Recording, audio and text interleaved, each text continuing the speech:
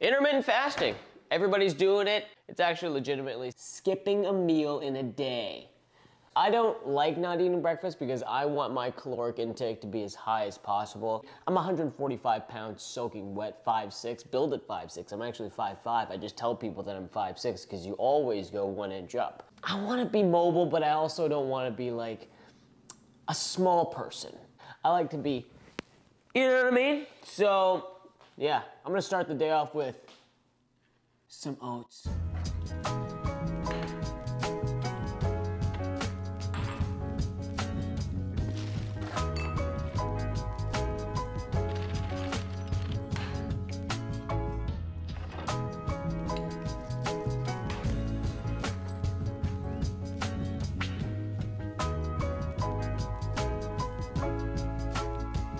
Pretty much the base of the protein. For a little bit of additional protein, now some people will put protein powder, but I find it to be a little bit too grainy. So what I do is that I hit it up with a little bit of Greek yogurt. I don't have a ton left. Any will do, 19 grams of protein, and I just dump that shit on there. Looks like I'm on the last bit here, so I'm just gonna scrape as much on there as possible. Not only does this cool down the oats, but it also gives you whatever additional protein that you can get from your oatmeal. Oatmeal already has, I think, 5 to 7 grams, depending on how much you eat. But this Greek protein really adds it. Look at that. I actually don't really like Greek yogurt on its own, so what I choose to do is put it in oatmeal. That's the only way that I feel that it's bearable.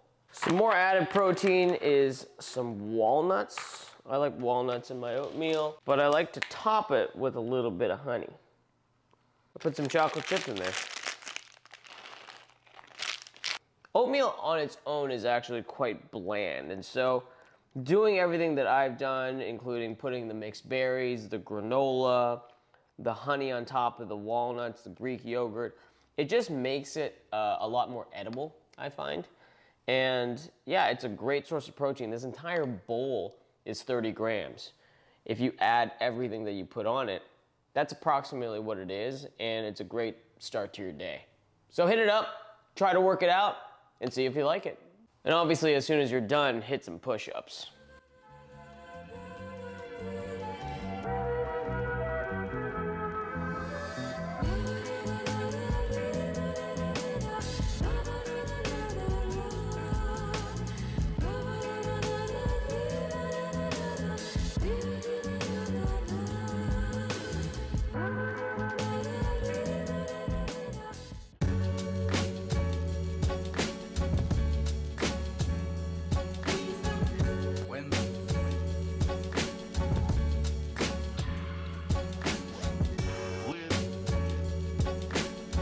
Do you think it became convincing enough for the industry as a whole to go for wigs as being sort of the go-to solution instead of real hair? Yeah, well, the thing is too is that it comes down to the artist. So if your artist is extremely good with wigs and you can make that wig look real, then you're sold.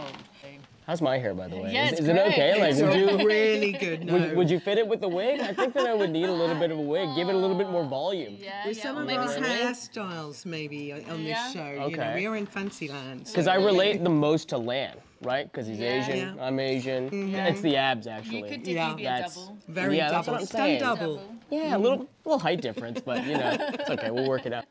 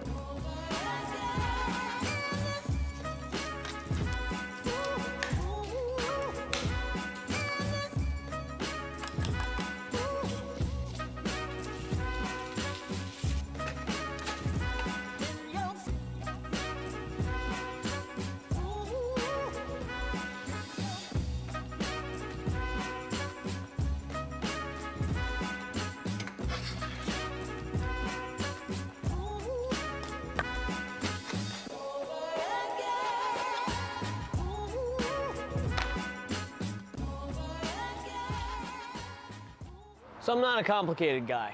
I got scrambled eggs, I got some tofu, and I got some avocado toast with a little hot sauce on it.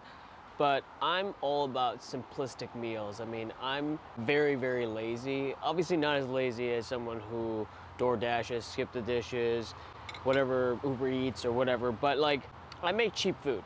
Avocados are kind of expensive, but tofu balances all out because an entire block of tofu is $2, $3. But I put it all together and I make sure that the entire meal is protein heavy, and off I go.